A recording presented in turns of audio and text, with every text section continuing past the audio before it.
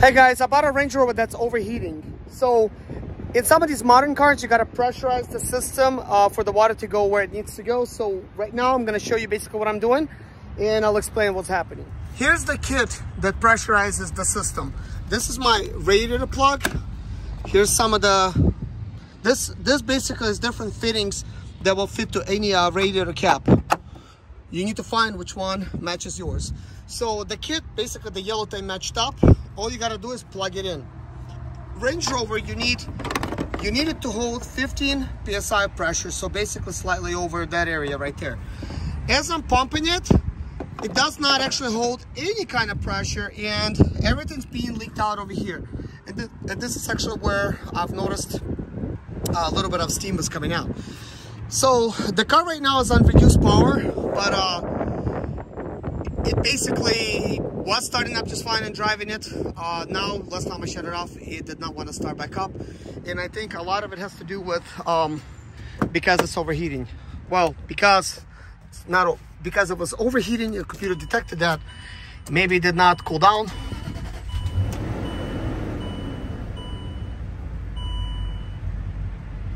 Okay, now it's actually running. So let me show you how this worked.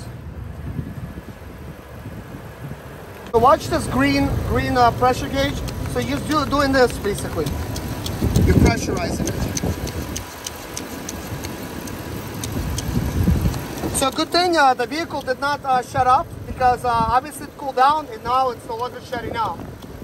But I'm going to show you what's going on the dash a little bit. As you can see, no matter what I do, the pressure is like zero, like it's non-existent. So we're just gonna go ahead and actually separate this and remove it. What I will do right now is add some water to it.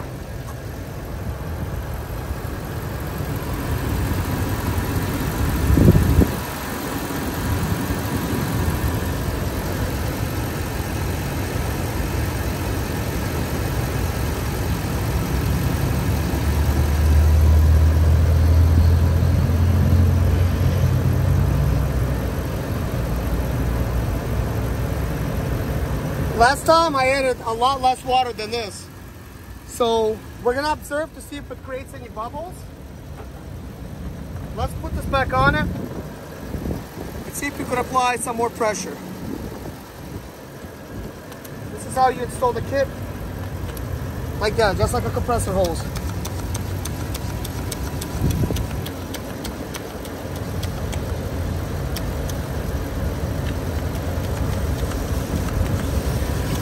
Take a look at this area here. It's actually coming out over here.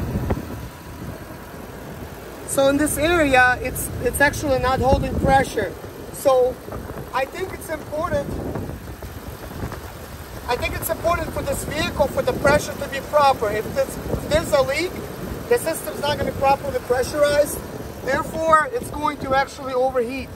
So I think what this vehicle needs right now is another radiator. Here's the thermostat where it's located. The thermostat was recently replaced. I could tell that because it's looking brand new bolts here. I did remove it, and then I removed that thermostat. It fell apart on me. But this did not solve the issue. As you could tell, this whole entire time the vehicle has been operational. Let me show you the temperature gauge on this vehicle. So it looks like we're 3 minutes and 53 seconds into the video. So we're looking at basically the temperature gauge to be like halfway. So I do believe that if the radiator is leaking, it's not building proper pressure, and it needs to be properly pressurized in order for it to not overheat. Some of the vehicles like a Cadillac is like that. If it's not properly pressurized, the whole system just will not work. And not only that, it needs to be proper type of coolant. We're using water because obviously some of it was lost. Now, we are creating bubbles over here, as you can see. It wasn't doing this before. I do think it is starting to kind of like overheat. And because of that, this is going on. And the water has turned dark. This was pink, so possibly the water is now going where it's supposed to be. This wasn't doing it before. So this might be a good sign and a bad sign at once, because this might be a head gasket leak. So what do we have here? We have water coming out of the tailpipe starting to drip down. This wasn't happening before. So this does starting to look a lot like a head gasket, because before it was not even bubbling. So let's look at the temperature gauge again. The temperature gauge is kind of like just sitting like how it is. So there's a couple things we could do. We could buy a head gasket repair kit, and we could actually pour it in there, and we could try to attempt to fix it that way. So as you can tell, bubbles, bubbles, bubbles. So here's what I'm going to do. I'm going to go ahead and actually remove this. Well, it's starting to basically go down. I'm just going to remove it. I'll let it do its thing. I'll let it do its thing, because some of it needs to spill out. So the head gasket's really looking pretty bad right now. So this is fine. We're just gonna let it all out, because I think somebody possibly tried to fix this before, and the reason I'm just kind of like letting it out, in the next video we're going to attempt to fix this thing by simply using a head gasket fix.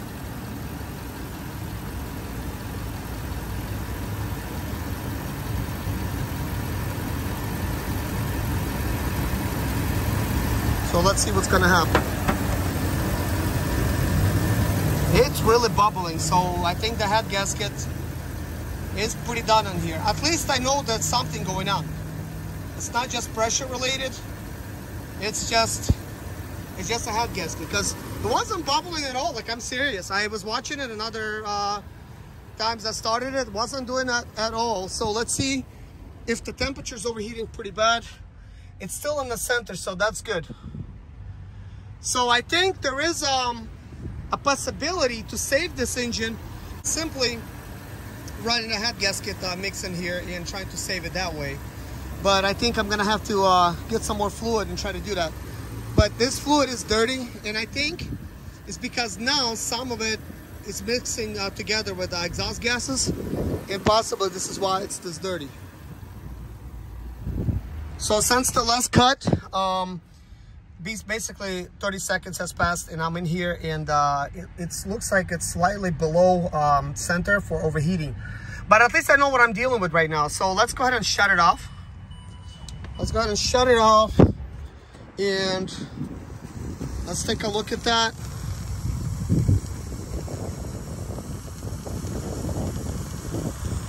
Let's see what's gonna happen. So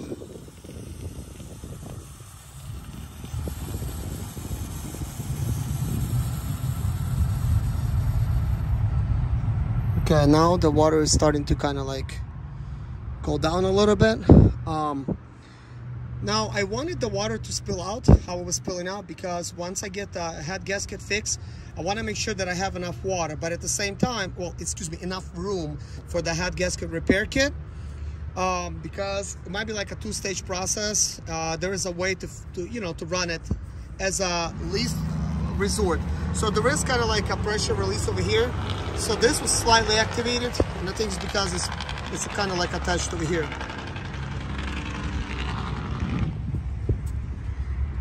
So obviously it was leaking here. I don't know if somebody already tried the head gasket repair, because that is the last line of defense you have.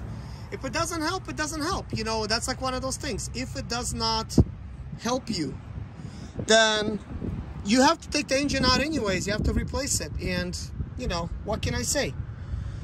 It is what it is. You know, this is what you kind of run into with that. So with that being said, I'm just gonna go ahead and call this video to an end. I'm gonna shut things down. I'm gonna go return this kit back to the store, because you rent it for $289. Once you give it back, they give you your money back. So that's what we're gonna do. And I'm gonna go ahead and buy a head gasket fix, make another video with me trying to fix it that way. Thank you guys for watching. See ya. Warning causes serious eye irritation. Let's see. So shake well for 30 seconds and pour in here. You normally add coolant. And pour in where you normally add coolant. Leak will stop in 1 to 3 minutes after engine reaches operating temperature. Warning, causes serious eye irritation, toxic. Okay, so we don't need the warnings. So in 3 minutes it fixes it. So let's call it a K-seal, works in minutes. So this is simple. It's very simple. I've used it one time on an Acura. I didn't want it. It was a V6 Acura that I didn't want to get into. I poured it in there. It alleviated my problem for a short amount of time. It didn't fix it, but it did alleviate the problem. I still could drive it for like about another week. But then I just tore into the engine just to be safe because I knew what it was. Okay, so it's like 18 bucks. Yeah. That's not bad. I was considering this stuff, coolant system repair, but this does not say head gasket.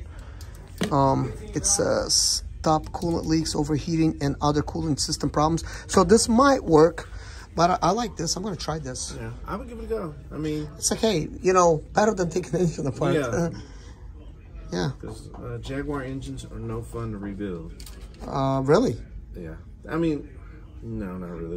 It could be fun headache. It could be a fun headache. It'd be interesting, but... It'd be interesting, yeah. But anyways, let's try this.